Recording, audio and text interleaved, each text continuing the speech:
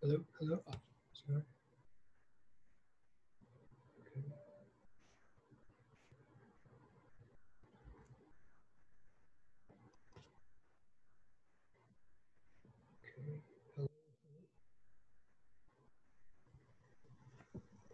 Hello, hello, hello.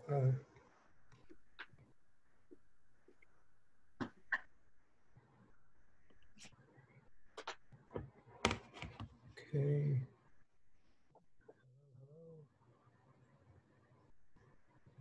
Right. Okay. Oh, hello, hello. Sorry. Okay, hello.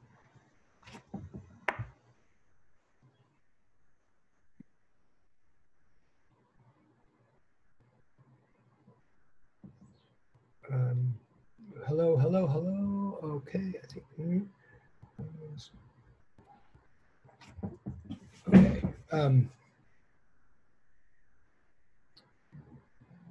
So, okay. Hi, hi, hi. It's been a long time, long time. Let's see. I'm okay.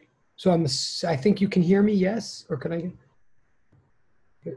Yeah, we can hear you. Great. Okay. Thank you. Thank you. Okay. And I take it you can see me, and I take it you can see the board, right, which is P203 F8. Oh, someone's here.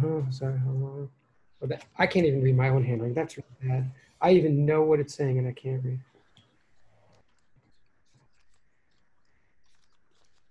All right, and it's supposed to say F820, but okay. So I'm still feeling like we're getting this course off the ground, and that is not you, me. That is, you've now done a ton of work. There was a ton of physics that was assigned to you, a ton that went ahead of anything we've said so far, and I know that, believe me. And I've seen the work, and you have not gotten it back from me. Let's just start with there. Like you're way ahead of me now, which is great. That is, I have a lot of stuff to go over and get back to you. The course still has to keep going forward, and you'll still have work, of course, but it's much more now up to me to catch up with where your heads have been than the other way around. And there's still one more step of catch up I have to do that. That is to say, physics will look more and more like physics, like you saw by that third assignment. It starts to get, I don't know if it's hard or not, but it certainly starts to seem more like mathy, sciencey, I think, by the third assignment. And it'll look more and more like that as we progress. But some people like math and some people don't. I used to not, and now I do.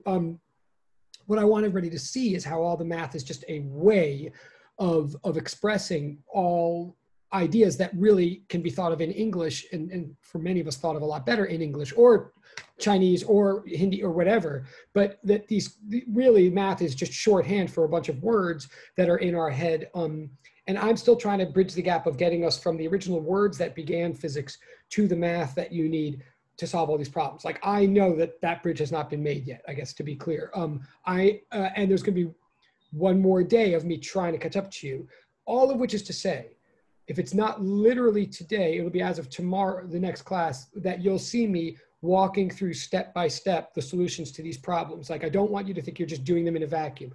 We will start going through them like a recitation, and of course, skipping some steps where everybody knows what's going on, but I will start walking through them step by step and certainly taking questions along the way. I just have to put in ideas first in order to do that.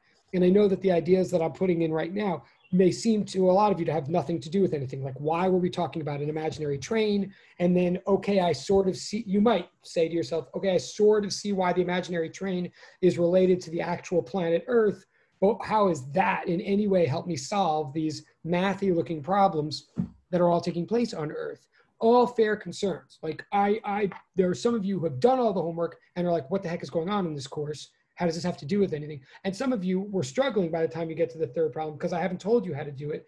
All understood, and it will connect soon, I hope you'll find. But certainly, if nothing else, if you've done the homework, I see that you have. If you haven't, you still totally can. Please, as long as the portals are open to receive, you can still submit. And I'm not saying anything about any late penalties or anything like that yet.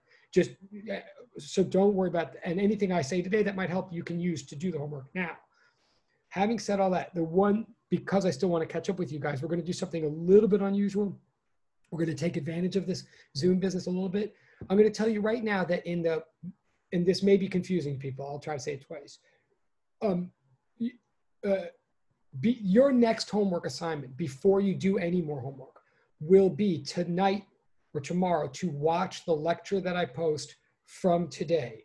Let me be more clear about that. What I'm saying is, I teach 2 sections of this physics course.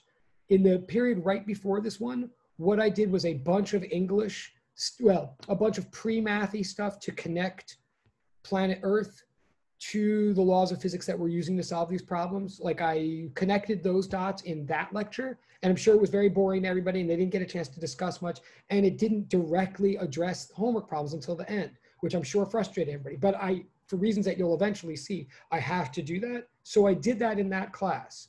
I'm not going to do that in your class. In a moment, what I'm going to just start doing is diving into the homework and going over it the way I think people probably want and deserve to see. We're going to start just going over the homework question by question right here and now in this section. But I want to make it clear to everybody that by doing that, we're sort of skipping a step that I need you to see. So I need you to watch that step tonight or tomorrow that happened in the other class. And then I'm going to tell they have to watch this lecture. I mean, maybe this is not a new idea, but I don't do this often. So I'm going to say right now, we're going to start going over the homework, but please understand that the next thing you have to do, like to really get good at this homework and get good at these problems as they get harder, is you're going to have to watch the lecture. I'm going to post 2 lectures today, one of you and one of the other guys. Please watch the other guys because I did completely different material there. And I'm going to say the same thing to them. Does that make any sense? Can I just get a thumbs up that what I'm saying makes some sense? That's one. I see a chat. Oh, right. No, great. Okay, and I just got a private thing and thank you. Okay, so I see the thumbs up. And yes, believe me, we're definitely already at the stage where if you try to do the homework like a good person, like technically in all the homework, I believe that I gave any definitions in the sheet that you would need in order to get a right answer. But that doesn't mean that's enough for a lot of people. It's very possible to have tried at the homework and to have hit a wall at some point and just then tried your best and not knowing how to do it. And that is what I'm here to help. Like, yes. I mean, in physics, in other words, we try first and then we go over the next day. I don't teach it and then you practice it. You practice trying something that you don't know how to do, and then we go over it because we're all trying to get better at problems that we don't know how to solve. So, but that really does mean anything that you tried, if you hit a wall, I'm about to right now try to help with that. Hopefully this will be worth it to you. Your goal on each homework is just to try to get a little farther with it, without the confidence of knowing exactly what you're doing. But yeah, we're going to start doing this now. Just please watch the other lecture. And I think you guys are getting the better end of the deal. I'm sure more of you would rather right now sit through what we're about to do than what the other class had to sit through, but we'll flip it some other time. Anyway, all right, so I'm going to start with the sheet. I'm going to start with the sheet number line. I believe that was the first sheet that I signed, right? And you're going to have to help me also. It's hard for me to flip back and forth. So I'm doing this by memory. You'll have to help me if I'm on the wrong question or if I call it the wrong thing or whatever. But I believe the whole sheet starts off, and again, well, can I just get confirmation? Number line is the first homework that we're going over. Yes? Is it? Great, thanks. And believe me, once I write it down and if everybody thinks a certain answer is obvious, then we won't dwell on it for long, but we want to just see what the answers are. So, all right, the premise is that you're looking at the front of the room. There's this big number line at the front of the room, like on the floor, and there's a 0 labeled somewhere, and everything on one side of that 0 is called positive. Everything on the other side of that 0 is called negative. This is how we view the world. This is now not hypothetical. This is like actually how we view the world in physics. We view the world as consisting of 3 spatial dimensions and 1 time dimension.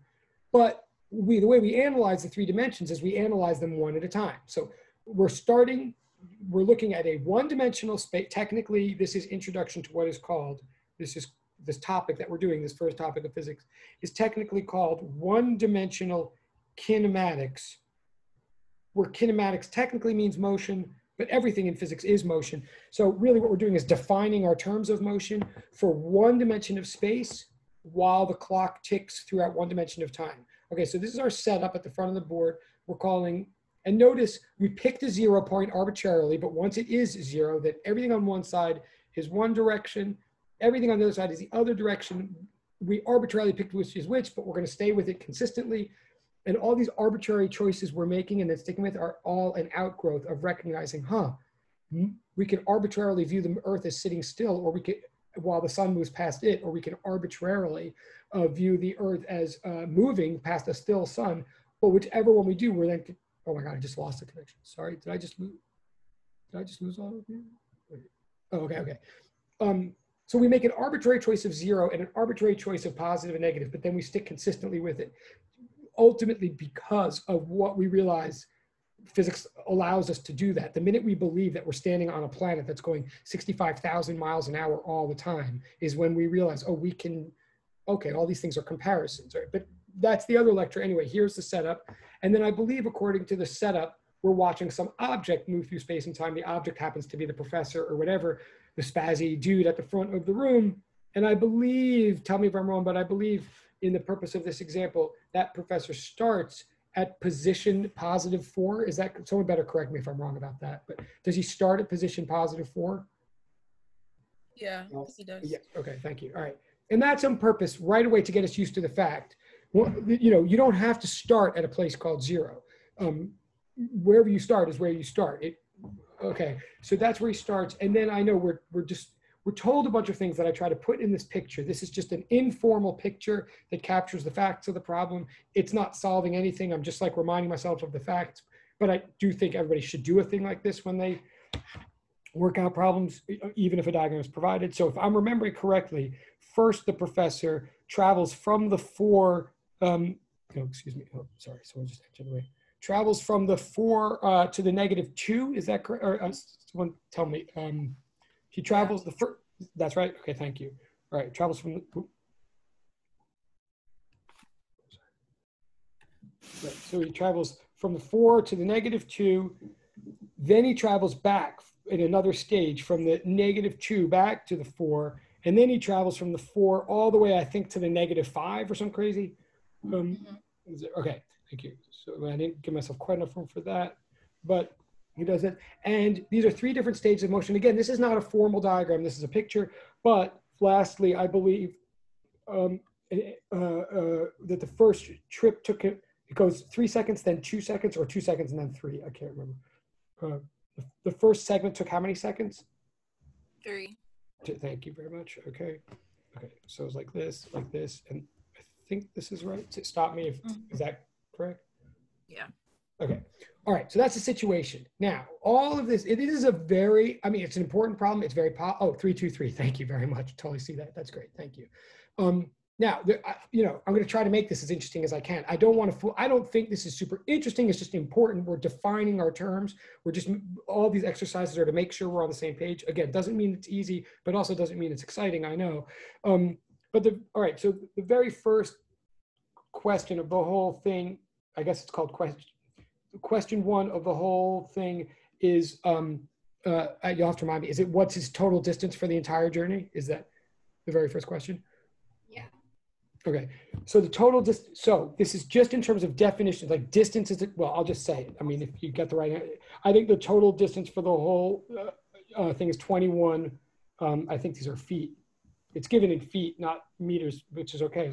So the answer to the whole first one is 21 feet. I'm just literally adding up. I'm saying, well, I don't know if there's questions or not on this, but to me, distance is not a formal physics term. It's an English term that means the total amount of ground covered, like the entire amount of space traversed, treating all traverses as equal. So first he goes a total of 6, then he goes another total of 6, and then so in other words, what I'm really doing is this. I'm doing the absolute value of -6 plus the absolute value of +6 plus the absolute value of -9. That's really in my head what I'm really doing to get that answer, because that's what I think distance really amounts to. And I'm not writing down an equation or anything for it, because distance is actually an English concept, not a mathematical thing. But 70, oh, sorry. So wait, let me make sure of one thing. So there are some,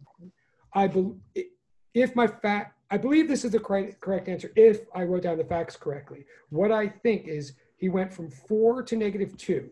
So that's first. That's what I mean. So he went from 4 to -2, meaning he went 6 in the leftward direction, but he did go 6. Then he went from -2 to 4. So that's another 6. Like it's in the opposite direction, but if I'm just accumulating up distance in my mind, he went 6, then he went another 6, that makes 12. But then in the final journey, if I have this, oh, I see why you would, my diagram is bad because I ran out of space. In the final thing, he's supposed to have gone all the way to the -5. I just didn't, it says in the problem, I just didn't draw, oh, let me just put it, I think that's why there might be some confusion. Hold on.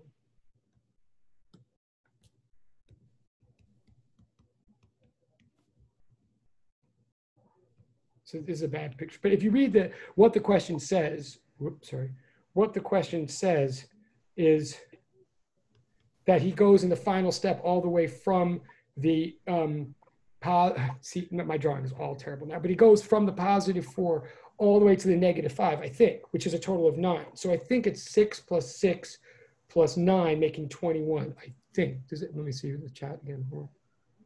Oh, okay, great. I totally appreciate, and I totally see why that was, okay, so we're on the same page. Now, again, I'm giving you an English, I think the definition of distance is the sum of all the absolutes. Great. All right, thank you. Awesome, I'm looking at the chat. Cool. Totally fine. Okay. And it's not formal math yet because distance is not really a formal math concept. But okay, that's all right. That's the answer to that one. Then the next question, I believe, is what's the total displacement for the whole thing, I believe. Now, this one, I'm going to say what I think the answer is, and then I'm going to start developing some actual mathematical notation. But I think the answer, oh, God, sorry. I think the answer to this is -9. And I'll write it like this. If the question is, and if I were doing homework right now to hand in, I would be trying to label these questions correctly, and I'm not sure that I am. I think this is called question 2. Oh, Lord. And I would write some indication down, like this question's asking for total displacement.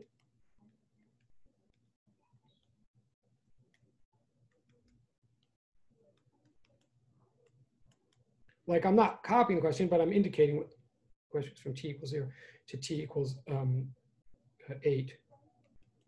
So this is what the question's asking for. And what I think, and I'm going to call this x - x0, I'll tell you why in a second. But what I think the answer,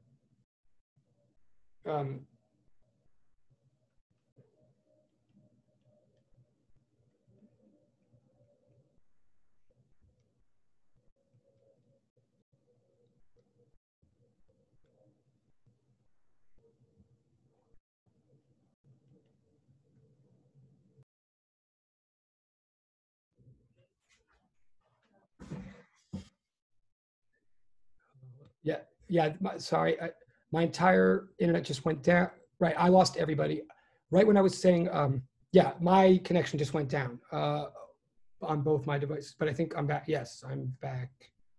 Right, sorry. So my thing went down right as I was saying.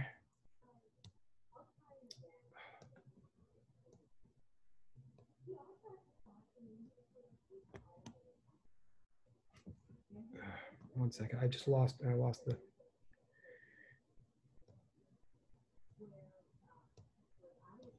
How do we? Oh, wait, what?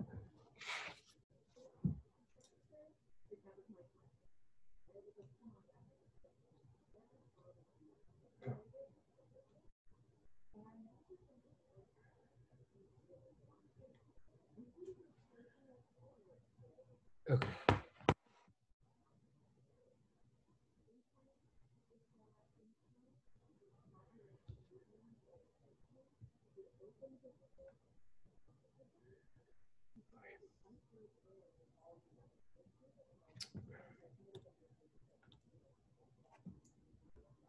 Okay. All right, sorry, yeah, the entire thing dropped, but you all didn't, if you're here now, you didn't miss any, I missed the whole thing too. What we were last saying before my connection dropped was, well, that the answer, I believe the answer is -9. I believe the answer is -9. There's a number of different ways to see it, but really, what does displacement mean? It means how much were you displaced in total. It means what is the difference, the comparison between your final position and your initial position. Well, the very final place he ended up was -9. Sorry, it was -5. The very first place he started was +4. So he was displaced 9 in the leftward direction. Like, that is what I'm saying the answer is. There's two ways to see it. One way you could say is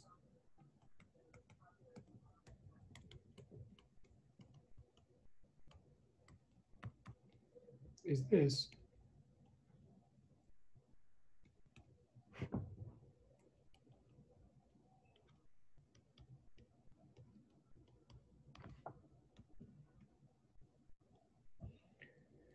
Like what total displacement is just like total total distance, except here we don't take absolute values. We do take into account directions. So it's -6 plus +6 plus -9. And these two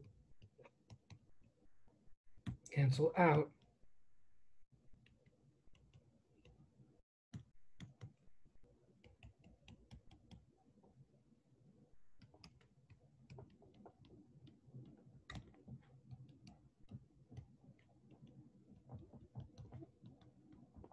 Just a couple. Now, all we're doing is defining terms, right? In other words, we're kind of saying that when you look at motion, you could look at it two different ways. You can look at how much distance someone covers. That's one way of looking at things. Or you can look at it in terms of displacement. And it's one way takes into account, one way does not take into account direction. The other way does take into account direction.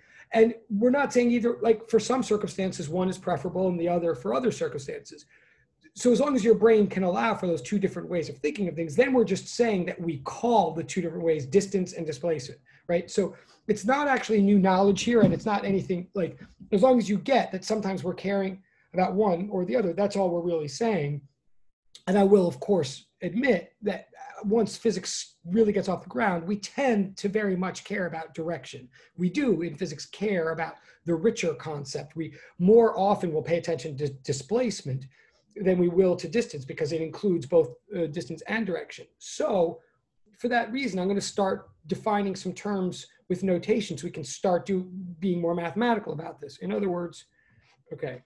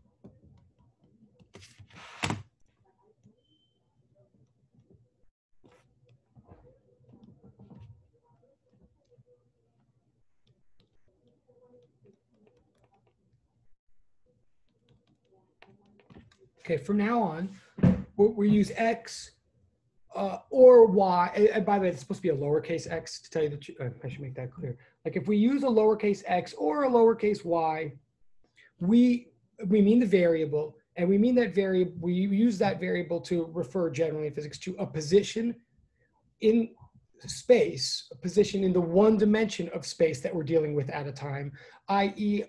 X is a coordinate along some x-axis. An x-axis is any one axis that you want, just the one axis that you're looking at. So in other words, from now on, X stands for a position, i.e. a point in space, and we measure it in meters from some zero that we pre-established, right? So your position could be 3 meters to the right of the prime meridian, or it could be 2 meters south of the equator, right? And in one case, we might use a positive sign. In one case, we might use a negative sign, but we're always measuring positions from some zero, and we measure them in things like meters. Whereas, and of course you know that, but okay, we still have to agree on it. And similarly, we're going to use T to stand for instant, like X stands for position, T stands for instant in time. So that's a coordinate on the time axis, okay? And that is to say it's a point in time measured in seconds from some t equals 0. Actually, I should say this is measured from x equals 0, and this is measured from some t equals 0. Sorry. Okay, triple equal sign. So I'm saying now, I mean, again, sort of the obvious, but we have to lay down, we have to be playing with the same rules in order to do all these problems and solve this physics.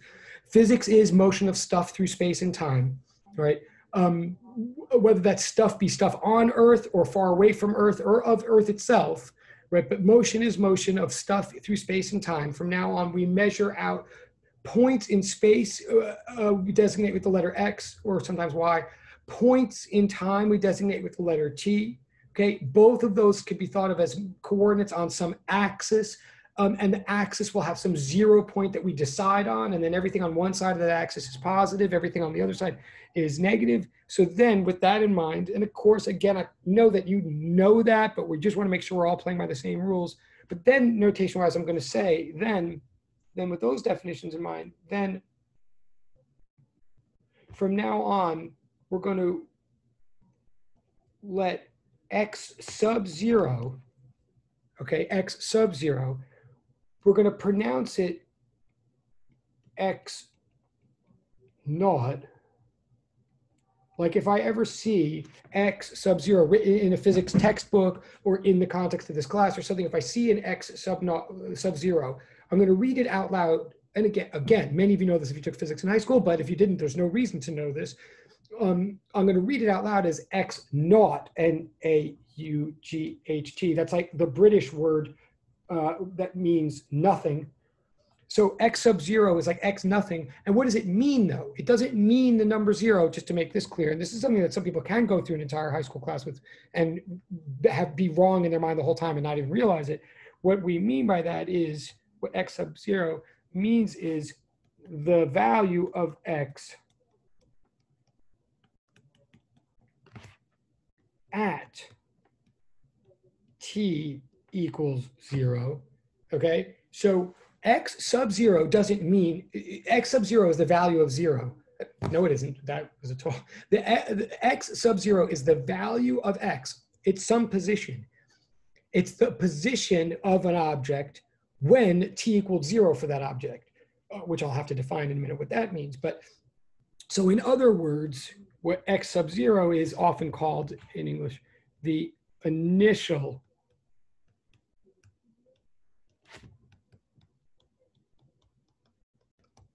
the initial or starting position of something. That's what we mean by x naught. Okay.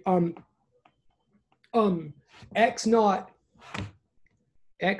is not necessarily equal to 0, right? X naught might equal 0, or it might equal 3 or 4 or meters. It's some number of meters, but it is wherever we find an object at t equals 0. Well, what does t equals 0 mean? That's a good question.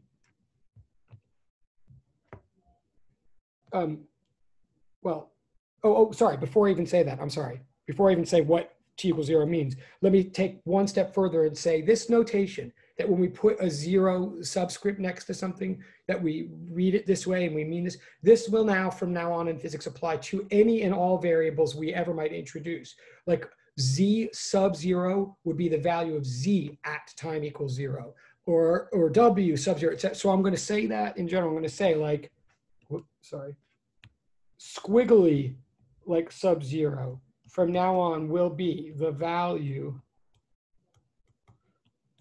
of squiggle at t equals 0. Okay, so any variable we ever, and we're going to use this a lot in, we're going to use this a lot. So I better be clear. And again, the squiggle, if you just tuned in right now, that squiggle can really throw people off. I'm just saying squiggle to mean any general variable, anything you can imagine.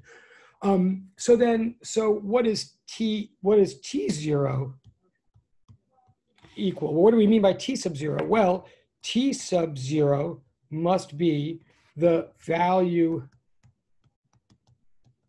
of T when T equals 0, right? Just by our definition, I mean, right? Because the value of, because T is a variable. So T sub 0 does, it is true that T sub 0 will always be 0. It's not true that X sub 0 will always be 0. And it's not true that any other variable you think of, V sub 0, is not always equal to 0.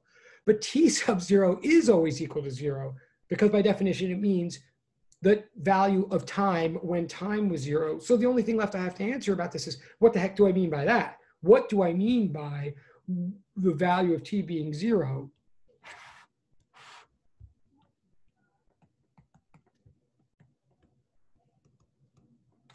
So what is meant, that's supposed to be an M. What is meant by T equals 0? Well, T equals 0 is like the beginning of time, right? But I don't mean, not to be silly, but I don't mean the Big Bang or something. And I also don't mean the Garden of Eden or something. Like T equals 0 does not mean the beginning of objective absolute time for all time. Like, first of all, I don't even know what that is. Second of all, I don't know why I would care about that in any given experiment I was ever doing. What I mean by T equals 0 is the moment I start paying attention to the moment I start my stopwatch. Whoever I am, the researcher, the experimenter, and this sort of, then the reason for this sort of relates to the other lecture that you're going to watch, but I'm saying T equals 0 means, T sub 0 means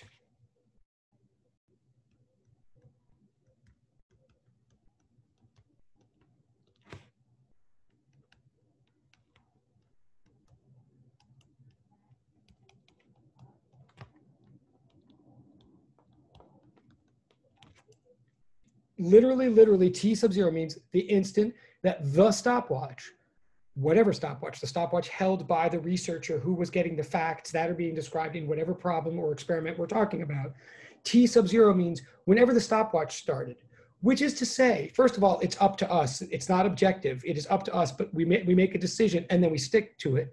But second of all, it is to say, to give you a little inkling, it's what it really means to do a physics experiment. When you do a physics experiment, you don't really think of it as opening up and beginning an experiment, doing it, and then closing down and ending an experiment. We really think of it more as we think of it more as the world is happening. Things are happening all the time. To do an experiment is to take data from the world, to collect data from the world. So when an experiment begins really means like we start our stopwatch, like we start paying attention and let the numbers come in. And then at a certain point, we stop our stopwatch and then we just use whatever numbers came in during that time. The span of an experiment is the span of us paying attention to the outside world. So the experiment begins when we begin paying attention and turn our watch. So an example of that is we might be studying a pendulum, and we do. Galileo studied a lot of pendulums, and we will in Physics 204. We might be studying a pendulum. Instead of starting the pendulum swinging and starting a stopwatch at the same time and driving ourselves crazy, we let a pendulum swing for a while, and then we start our stopwatch right when the pendulum is at some nice place. And then we take data from there, and then we stop our stopwatch at some, okay, so T0 means whenever we start collecting data, and then any variable sub 0 means the value of that, whatever that variable value is found to be, right at that moment we turn on our stopwatch. Okay, again, like everything in physics, maybe obvious, but maybe not obvious that it would be important. So I have to say it. With that in mind, I'm now going to say then from here on in, X, for any experiment we're doing or any amount of data we're collecting, from now on, X minus X0 is good. And this is going to go back. I know it seems like I'm on a wild, I'm just using the homework to lay down notation here. So this is going to go back to the homework sheet in a moment, but I'm just using every question to establish some notation that can be common among us. So from now on, X minus X naught would be like, in other words, final, some position once we stopped paying attention minus some initial position. It's the difference between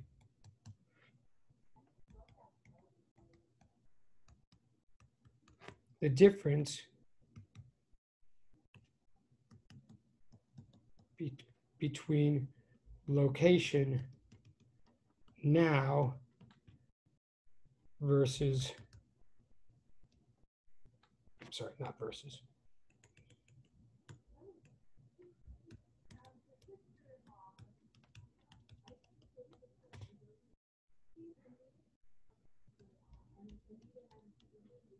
Right, so where something is now minus where it was earlier, that's how much it was. That's what we ultimately mean by displacement, as long as we take into account all necessary proper negative signs. I'm saying from now on, the English word displacement, from now on I'm going to write with mathematical notation X minus X naught. You could, so a lot of textbooks will write it, a lot of textbooks will write it like we'll write it like X2 minus X1, like a second position minus a first position, or some books will write it as X final minus X initial, all the same thing. It just means some position that you measure now versus some position that you measured earlier. What you get when you subtract one from the other, the total change in position, the total displacement, the total amount that something was displaced. Can be negative or positive, right? Okay, I'm going to go on one step further and say then actually, no, I'll wait on that. Let's go back to I'll go back to the homework now. Back to the homework. So I know we've only answered a couple questions. So we've answered the total distance versus the total displacement. Total displacement from here on in is the more mathematical, precise, directional oriented quantity that I'm designating X minus X naught. So then I think the next question on the homework, I think was, what's the average speed for the entire journey? And I know everybody probably went to sleep. I'm going to gather all your minds back now. We're back to the homework here. So I believe the next question that I'm going to answer is what's the average speed for the whole journey? But please someone correct me if I'm skipping a question or something by mistake. But I think the question is what's the average speed for the whole journey? Or could I get a thumbs up if that's the correct next question? And if it is indeed called Q3? And have I lost everybody? Oh, can you hear me? Yes, okay, thank you. And by the way, yeah, this is like yeah, okay, thank you, good. All right, so am I on the correct question? Question 3, average speed for the whole journey, is that I'm going to. Yeah, that's correct. Great, thank you. All right, it's lonely up here in outer space. Okay, but I know it's worse for you. I know. And really, by the way, can I just tell everybody, I love physics so much, and I love doing this even on Zoom stuff. But even I love physics, and I'm not saying this material is easy or hard, but believe me, this material is painfully boring to me too. I know how boring this is. We just have to get through it to get to where it starts building, and it really will soon.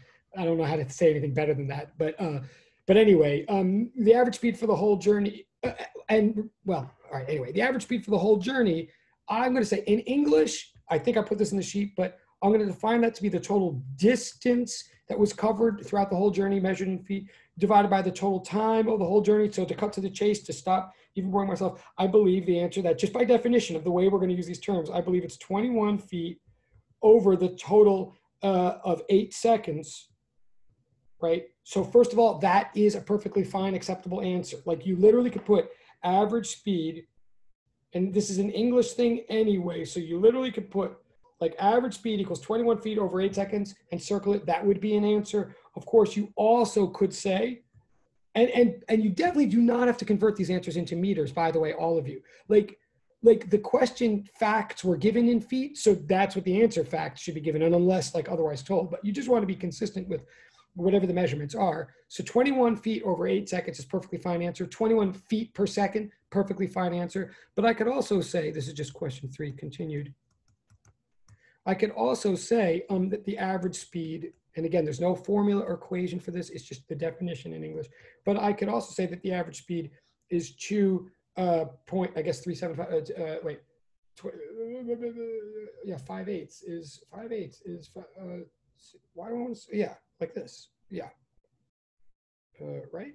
Someone better do this on a calculator, but I think that's right. If you convert it to decimals, I'm actually just curious. Could someone just check that on a calculator? I think that's, so you That's could what I got too. Phew, all right, awesome. Yeah, So that's what I got as well. phew, thank you. And thank you for paying attention. Great. So you totally could write that. It's a valid answer. You could also totally, like, because it does actually chop off at the 5, you might as well include all the digits because it's, but if those digits went on forever, as they usually do in physics, then of course you could do something like this would be, we're not hypercritical about significant digits unless it's in the lab. Like that's a different thing. But here, any one of these would be perfectly legitimate way to write it. It's just, but that's the answer. Okay, any one of these is totally fine. Then question, and it is definitely positive though, right? Because all I did was the total distance over the total time. But one quick thing, notice, again, as it begins to get more mathy, even when I have very little work to show, I really always do have some work to show, because even in the simplest case, like this question, what I'm really doing is first, and this is a habit I want to develop for the mathy stuff, first I write a definition. I write average speed triple equal sign distance over time. Like that's the definition I'm using here. Then I plug in the actual numbers for distance and time. And so it makes it a double equal sign. Like it always equals distance over time. Then in this case, it specifically equals 21 over 8. Even that alone is showing a ton of work, because honestly, it means it separates the physics from the math. If you postpone plugging in the numbers as the last step, it always separates the physics thinking from the math. So you can totally make arithmetical or computational calculational errors and still get tons and tons of credit for all the reasoning being correct, just to note that. But anyway, there we go. That's the answer to that one. So then now for question 4, when it's now asked about average velocity, I'm now going to start, that's a more mathy, more precise physics concern. It includes direction. So I'm actually going to now define it in our new notation. Well, I'll say, okay, the answer to this one's going to be negative 9/8 feet per second, or in other words, negative 1.125 feet per second. Oh, 2 people in the waiting room. Sorry, let me just let them in. I'll write that down in a second, but just, if you're following along or whatever, for the next one, the answer is a negative, and it is like 9 over 8, I believe. Yeah. And so you can express that any way you want. But now let me use that. I'm going to do it. And I want to show you a piece of notation that we're going to use now. From now on, I'm going to say, from now on, V with a bar over it, V with a bar over it is defined to be, triple equal sign, defined to be this. Maybe I put this in the sheet, but maybe I don't remember.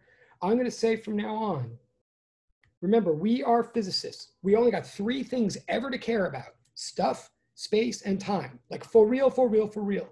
All we're ever looking at is stuff of some kind or another in space and time. All we're ever looking at, put another way, is kilograms in meters in seconds. Like that is what physics is about. Not necessarily easy, but definitely simple. So the very first concept of physics, and we're spending like 2 weeks developing it because it is the fundamental. If we're going to study motion of stuff through space and time, then the first most sort of reasonable or like powerful thing that might even enter our mind ever is just the simplest possible ratio of space interval per time interval. In other words, how far something gets in a certain direction in a certain amount of time, as you can imagine. And usually this is measured in meters and seconds. I know in this problem it's feet. I don't mean to be inconsistent, but the most simple direct ratio or combination of our 2 arenas, our space arena and our time arena, if you just look at the simplest possible ratio of one to the other, we get this quantity that we're going to call from now on average velocity, like average velocity of an object. The average velocity of an object is hereby from here on defined to be the total displacement that it undergoes, like not the distance, right, but the displacement. I'm using our new notation.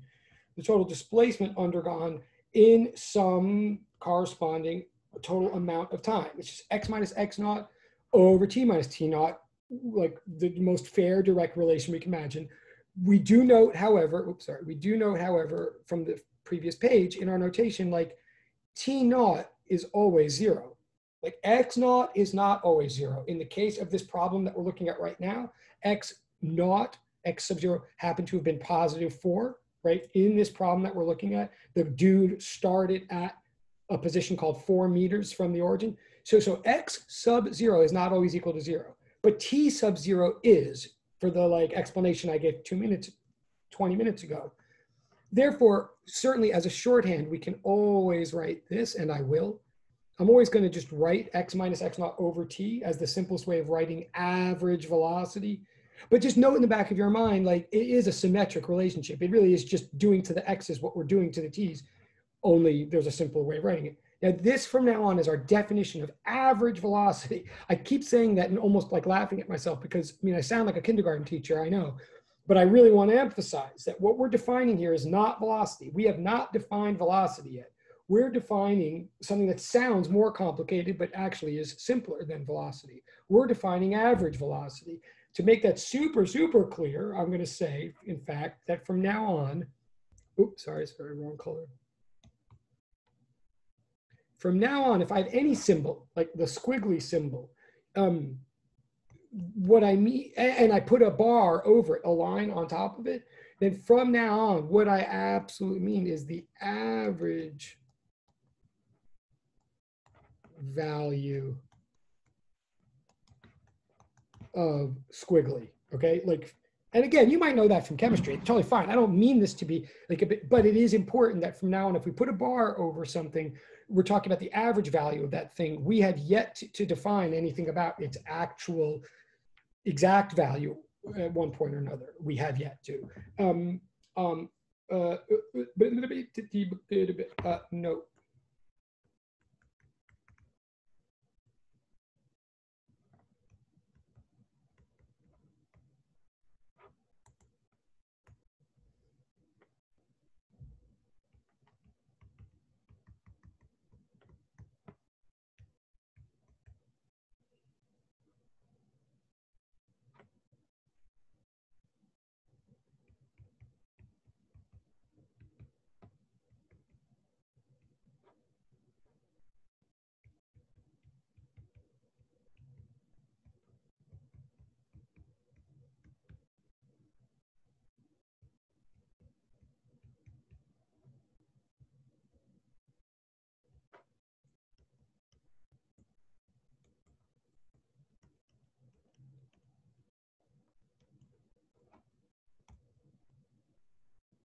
Just note, and again,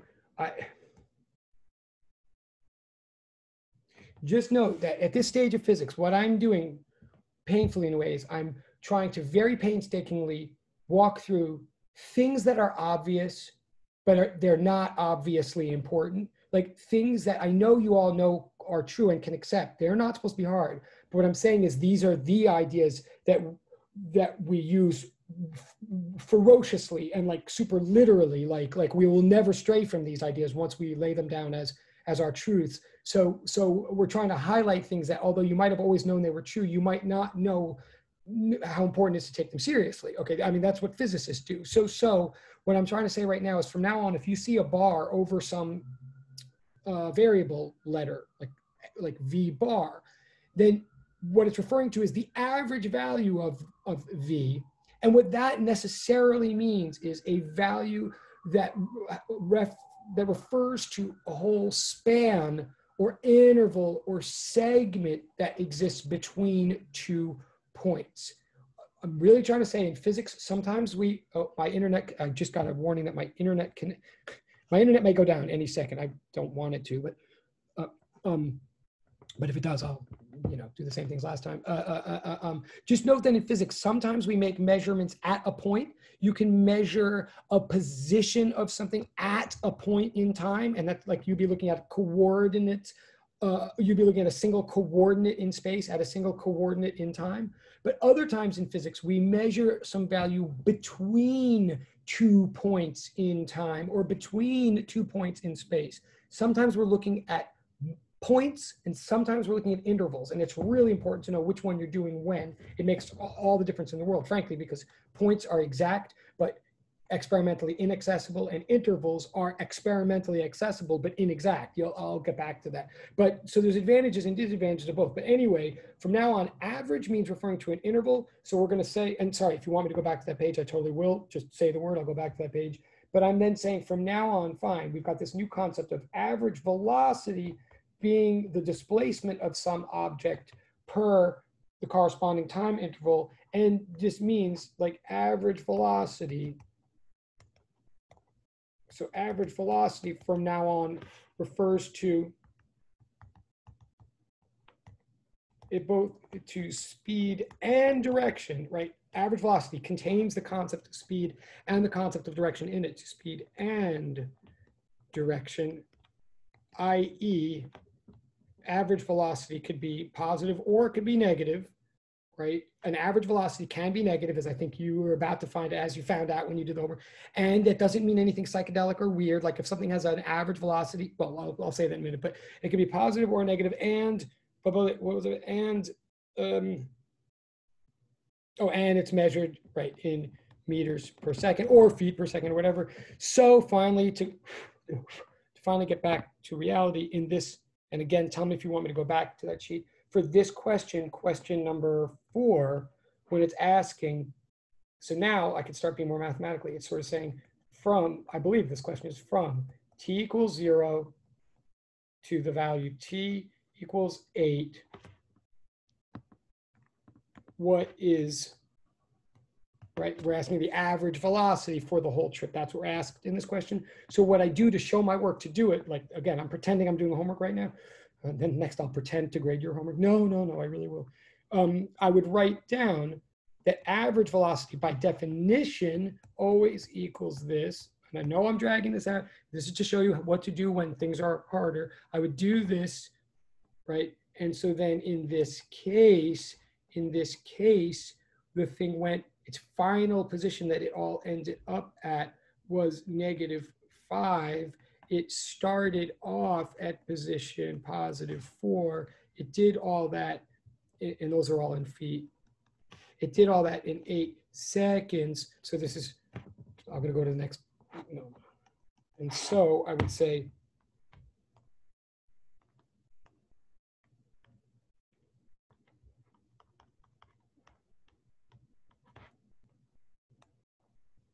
so the answer is, and I know tons of you got this answer without thinking through everything I just said. Of course, tons of you got this answer without talking about it for 15 minutes like I just did. Good, but please understand that what I just talked through is hopefully what just went through your mind super, super fast, right? I always start with a triple equal sign and then change it into a double equal sign. Like that's what it means to actually think these things through. Postpone numbers for last. Okay, so I got -9/8 feet per second, which you totally could write as -1.125 feet per second or -1.13, like approximately, but that's the answer. Okay, we're going to go on. Are we good so far? So to summarize what we have right now, oh, sorry, I'll go back if you want me to. So far, we have 2 kinds of quantities then. I mean, we have 2 arenas, space and time, but we're starting to make measurements and analyze things in space and time. So just to organize, and some of these things we're saying in English, and some of them I'm doing mathematically. Why? Because technically what's going on, excuse me, so far,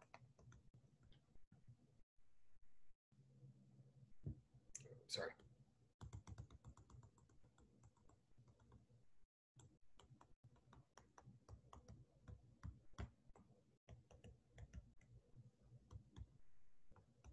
This says types of measurement, although you couldn't possibly read that, but types of measurement, I just want to stop. It says so far we have 2 types. And again, I know this is,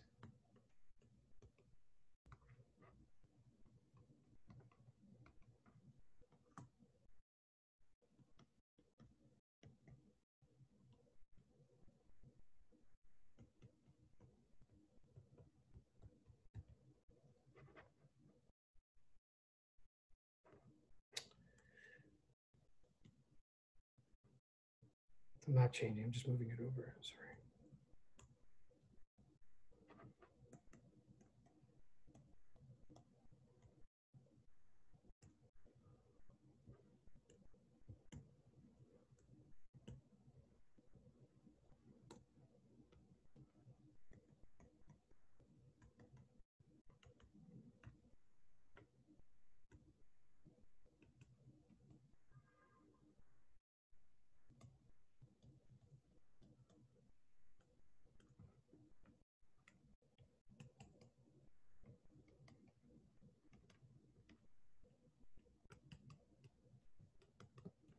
Just want to clarify that we have one distinction we're making in our mind between scalar quantities and vector quantities. Vector quantities mean with direction, in effect.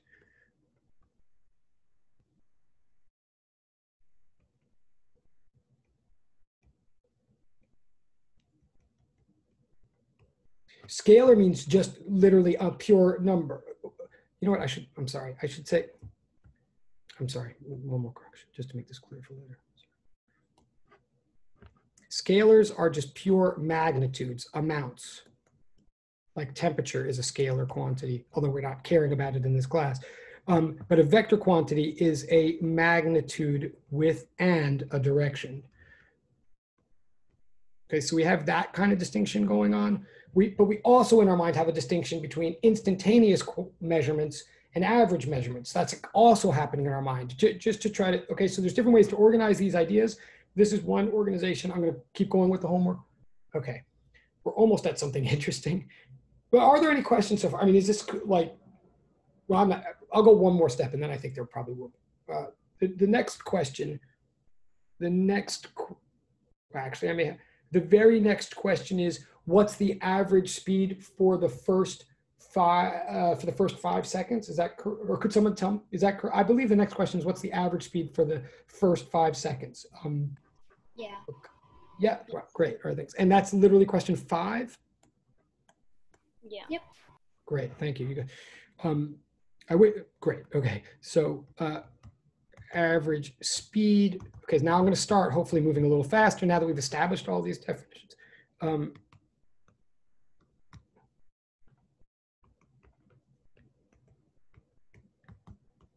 And do you notice, by the way, all of you, you notice, like, because I have a problem flipping back and forth between this and the actual assignment, just like on the screen. But you notice that because you guys are helping me remind me exactly where we are in the questions, you notice that the way I'm trying to write it, with horrible handwriting, I know, but I'm trying to write these things out so that literally you could just look at this and it would make sense on its own. Like, right, and that's the way you want to do homework. Like, I should be able to look at your homework and grade whether you're making sense or not, even if I don't have the sheet right next to me, right? I mean, it's the same idea, because for whatever it's worth. All right, but anyway, average speed from t equals 0 to t equals 5.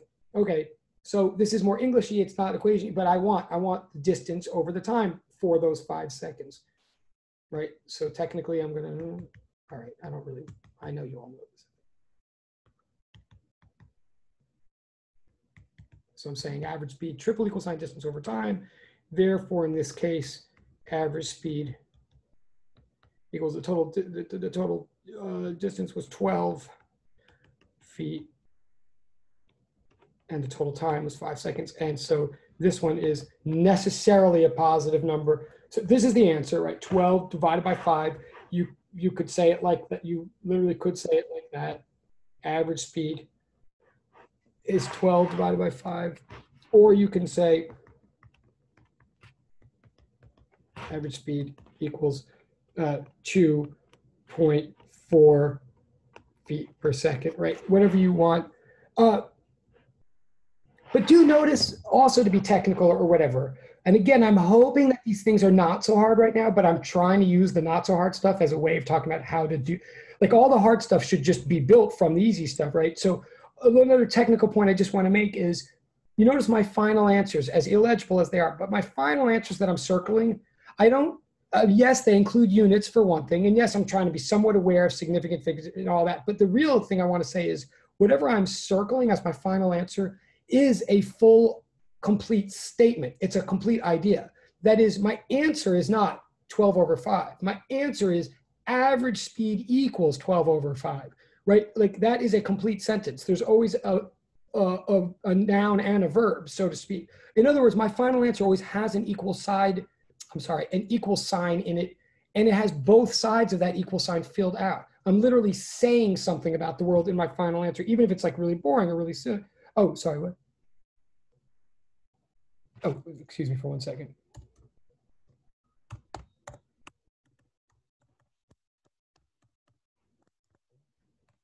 Okay, I'm just trying to say that, and again, it's always easier to practice these things when you think stuff is easy. So that's why I'm saying it now. A final answer cannot be 12/5 any more than could a final answer in an English class or a history class. Like your final answer to something can't really be George Washington, right? Your answer to something has to be something like, the first president of the United States was George Washington, or whatever. It has to be an idea, something that has a verb and a noun. And in mathematics and science, what that really means is it has to have an equal sign in it. It can't just be a flying number or whatever. Anyway, that's what makes it a discovery. But anyway, all right, that's the answer to that one. You could say 2.4 feet per second or 12/5. Again, I know these are kind of exercisey for a lot of people. I should be flying through this. I should be getting faster and faster. So the next question is question 6, which is now what's the average velocity? Okay, notice I'm going to be able to write it and say it faster now because this is a more mathy thing. Like they're literally, so they're asking from t equals 0 to t equals 5, I believe, correct me if I'm wrong. They're asking what's the average velocity, right? So I do what I always do, start with the definition. Average velocity in general is displacement over time. So I start with something that's true, and now I'm going to make it relevant rather than starting with something that seems relevant and trying to make it true, which is really what people do all the time, and they shouldn't. So now I change from my triple equal sign to my double equal sign, and I say, okay, the total displacement in those first 5 seconds, well, he ended at position +4, having started from position +4, right? He did that in 5 seconds. Those are feet. These are seconds. So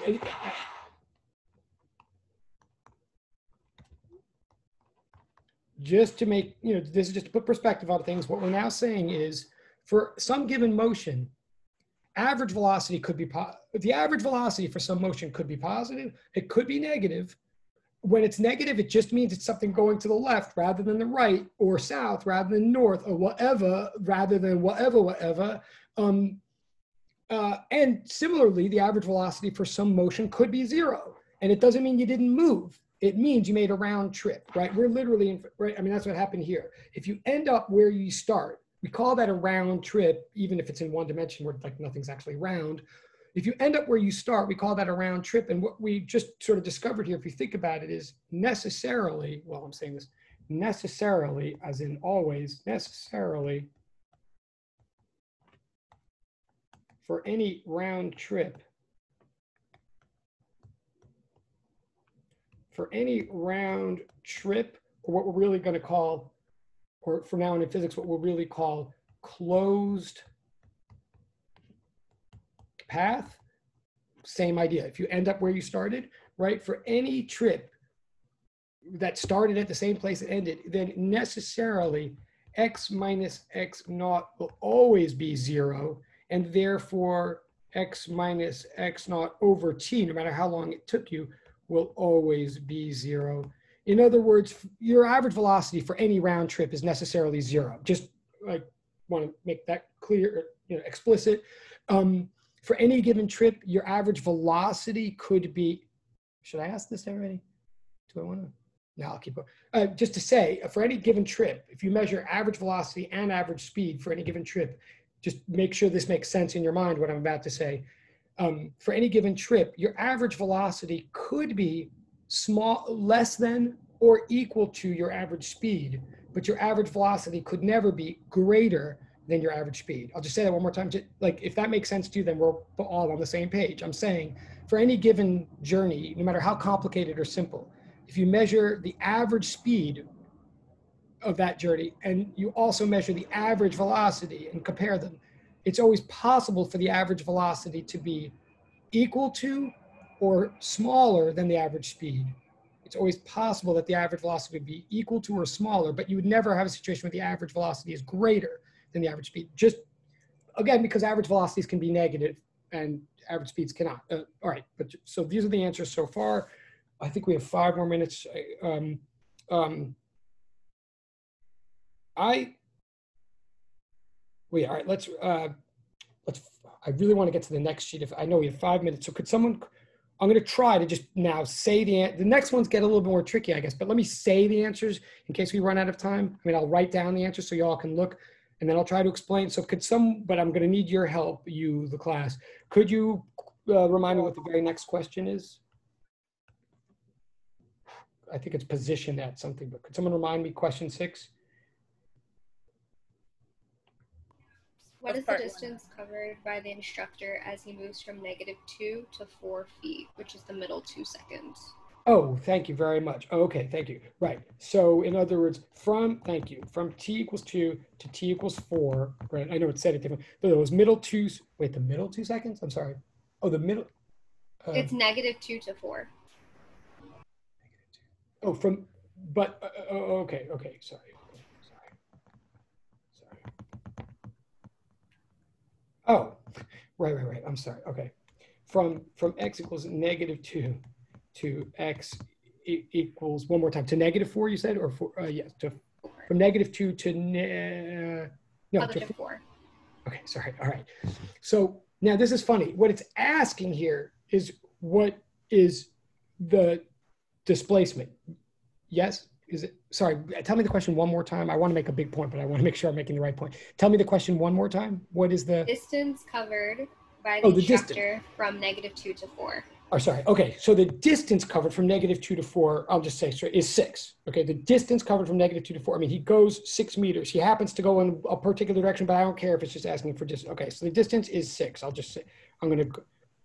And if you're ever in the middle of a problem and the question seems all of a sudden strangely easy or something, which this one kind of is comparatively, you might think it's a trick question, but most of the time that's not the point. Most of the time, if suddenly a question seems easy, it's because we're directing your attention to that information as a hint that you're going to now use that information like in some subsequent step. Like all these little sub questions are always meant to direct your attention somewhere. So like a video game or something. So don't get freaked if something suddenly seems kind of straightforward. It doesn't mean it's, but anyway, that's what's happening to me right now. The distance is +6 feet. It has to be positive because distance always is. Okay, that's the answer to that one. Whoop, that's the answer to that one. I'm going to keep going. Question 7 then. I'm sorry, who was it that just told me that? Like who, was it Kimberly? No, who was it that just told me? Oh, okay, great. So can I just stay with you if you don't mind, since you're on, can you keep going for me and tell me question 7? Yeah, so it's displacement from -2 to 4. Oh, okay. So now, all right, thank you. All right, so now we're doing from x equals -2 to x equals +4. Now we want to know what's the strict displacement. Well, again, it's 4 minus -2, which does equal +6 again. If the thing had gone the other direction, this time we'd get a negative, but we don't. We just get +6 again. It's not meant to be a trick. It's just trying to show something. So that's the answer to that one, is +6 feet. Then, if you don't mind, I'm going to stay with you, Kimberly. What's question 8? Average speed from -2 to 4. Okay. So now it wants the average speed for that whole interval. Okay. The average for that same interval. Okay. Yeah, which took 2 seconds. Thank you. That saved me a lot of time. Okay.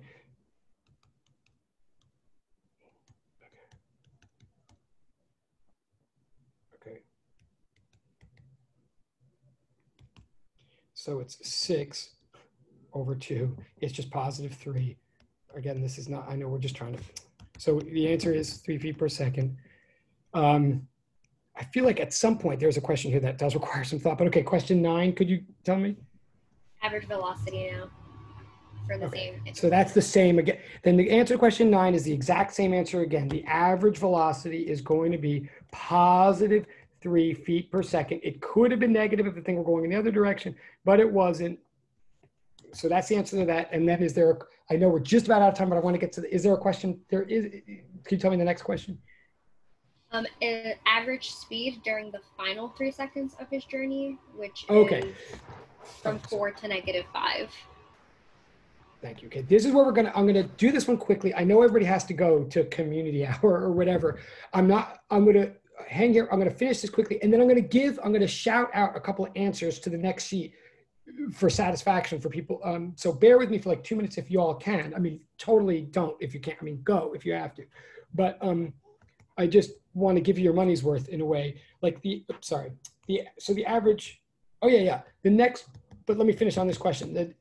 This question was, what's the average speed for the last, was it for the last 3 seconds? Is that what you said? No, sorry, for what?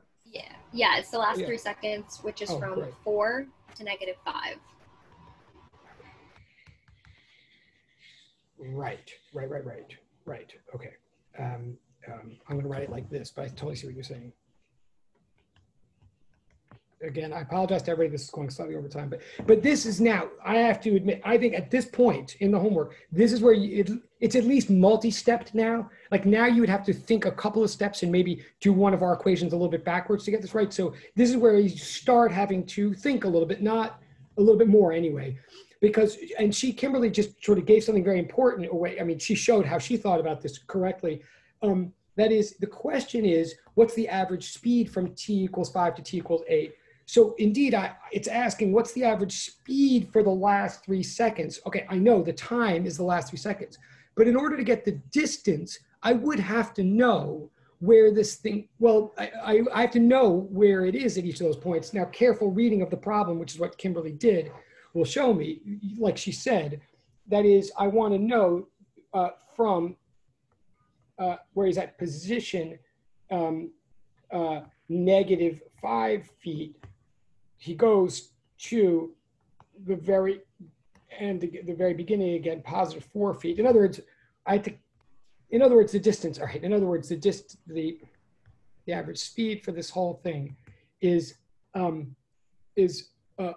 distance of 9 feet in a time of 3 seconds. So the average speed is 3 feet per second. Again, I believe, unless I'm saying something wrong. But do you agree, Kimberly?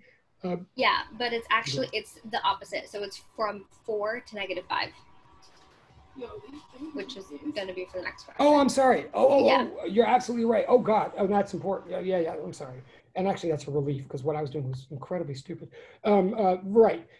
The last 3 seconds actually goes from +4, you're absolutely right, to -5. So the displacement is -9. So the velocity is, sorry.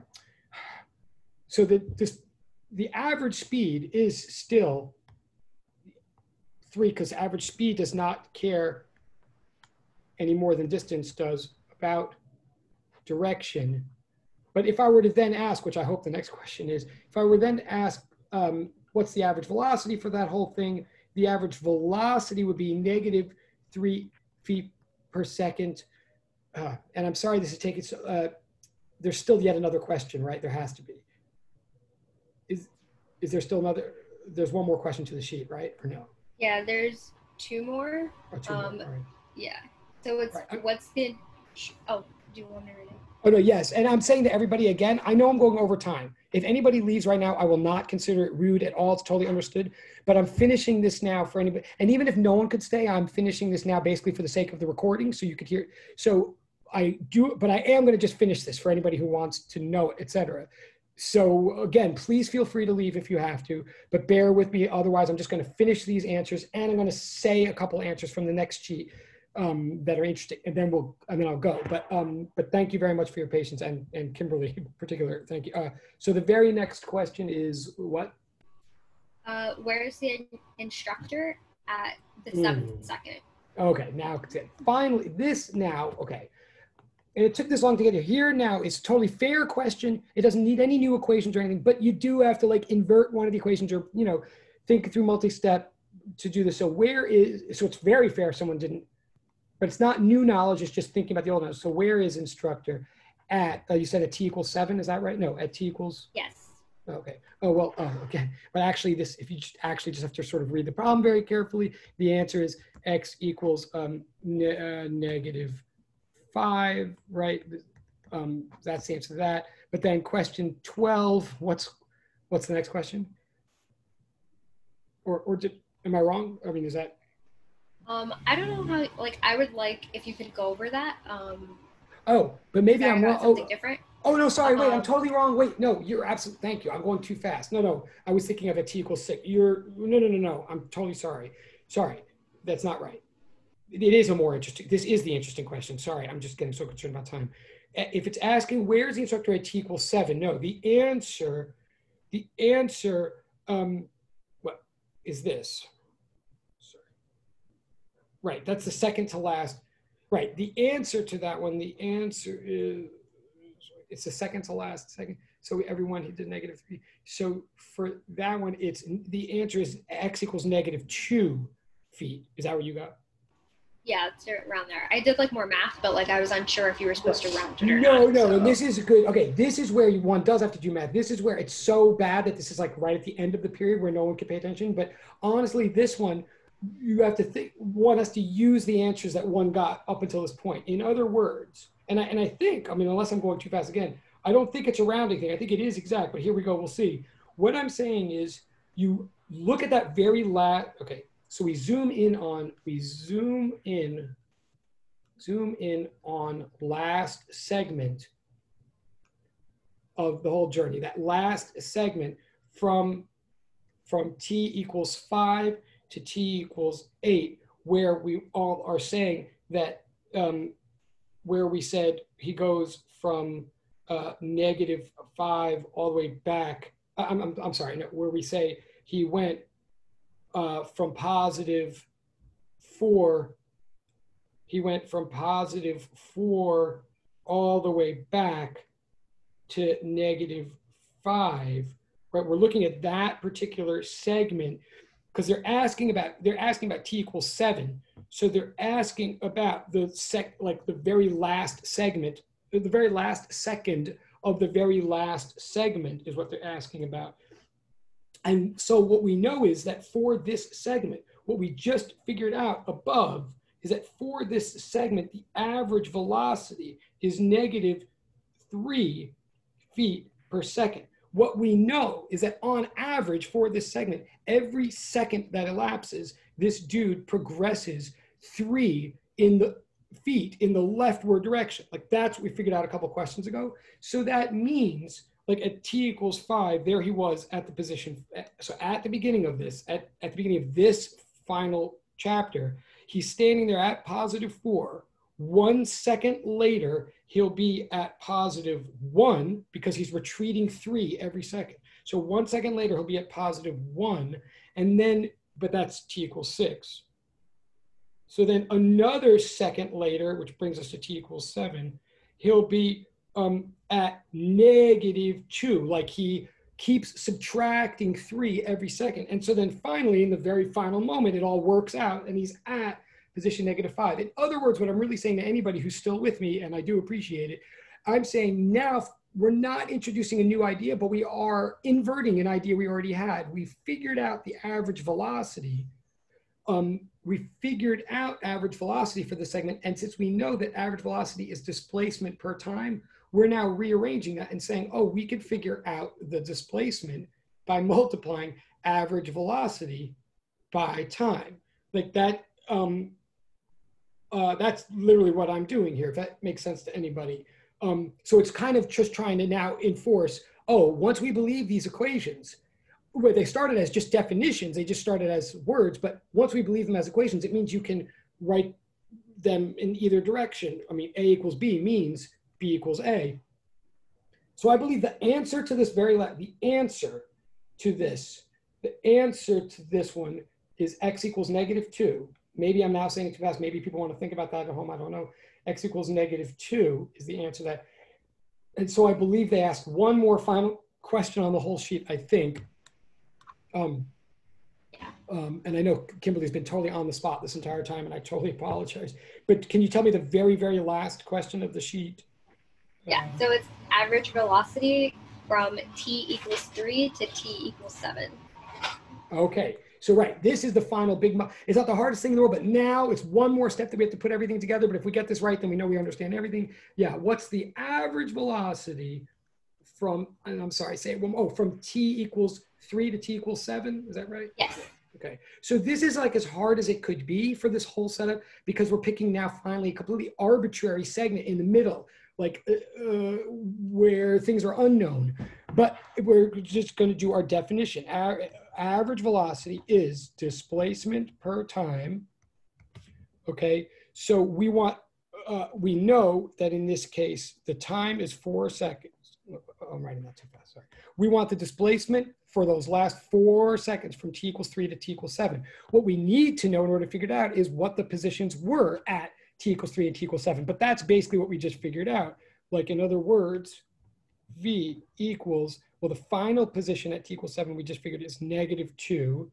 And the initial position at t equals 3, that position was -2, right? Yes. Yeah. Why? Because I read the, okay, thank you. Right, just from reading the problem correctly, like it's carefully, it says that in those first 3 seconds, he goes from +4 all the way to -2.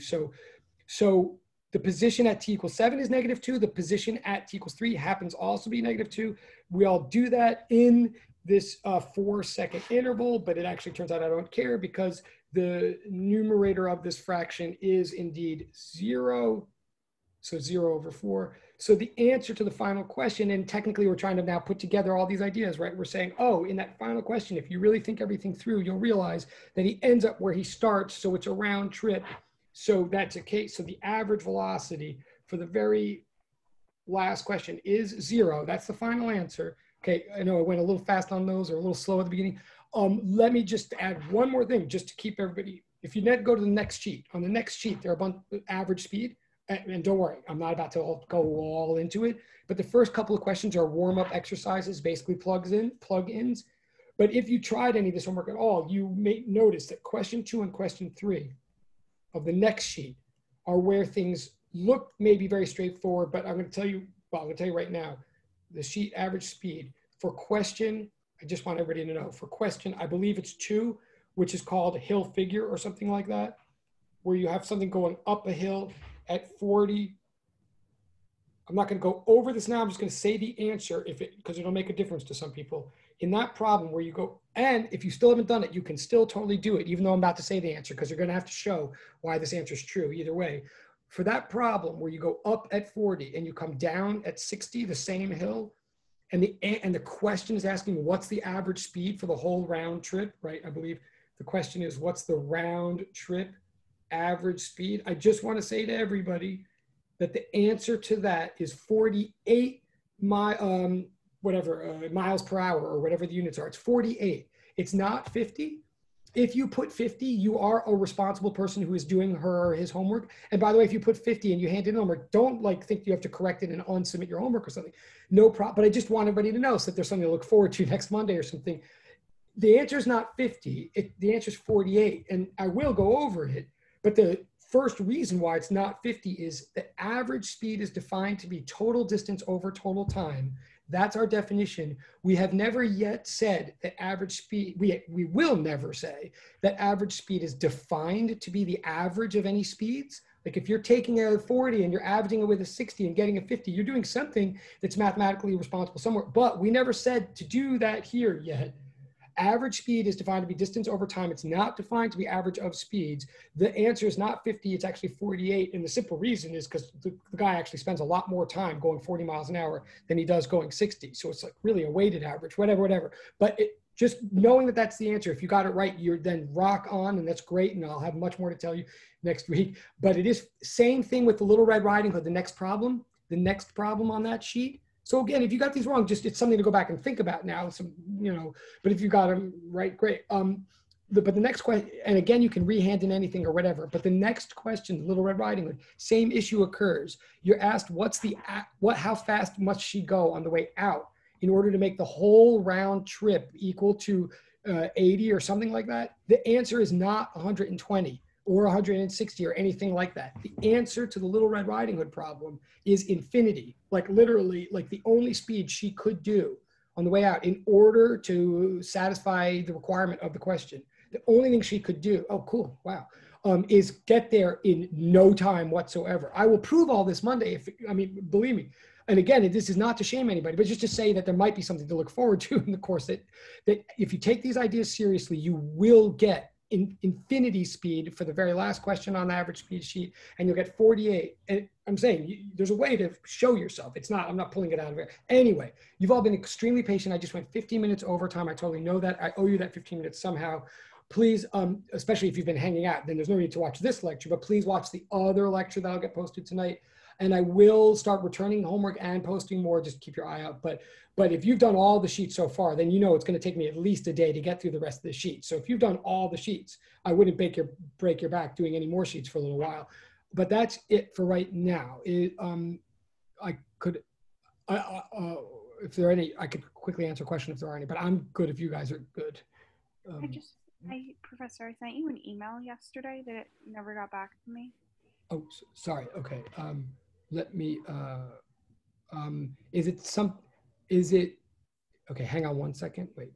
You could get back to me later. It's fine. There's no rush. Oh, I appreciate it. Okay. But it is, okay, I will just do that. I do have one more class at it, but all right. Thank you for alerting. Wait, you are Arlene, yes? Shireen. No, I'm sorry. Shireen Talas is on. Oh, I see it. Okay. I will look for that. I apologize. And it is a problem with me, so I appreciate that you're telling me. I will, as long as you're saying it actually wasn't an emergency from yesterday or something, I will deal with it right after my next class. Okay, thank you. All right, thank you.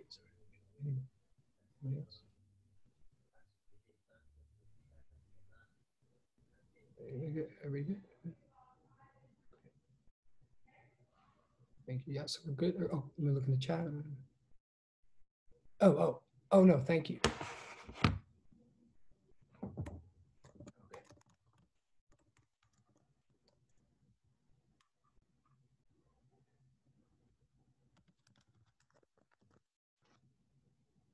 Oh, thank you guys. Yeah. Okay. So, all right. Cool. All right. You guys are great. Are you guys good? The last four, Sabrina, Marissa, Elizabeth, Brian, you guys are good. You're just waiting for me, or you're good? Okay. Yes. Okay. Cool. Yeah, all right. We're good. Have a good one, Professor. Bye. You too. Thank you very much. You too.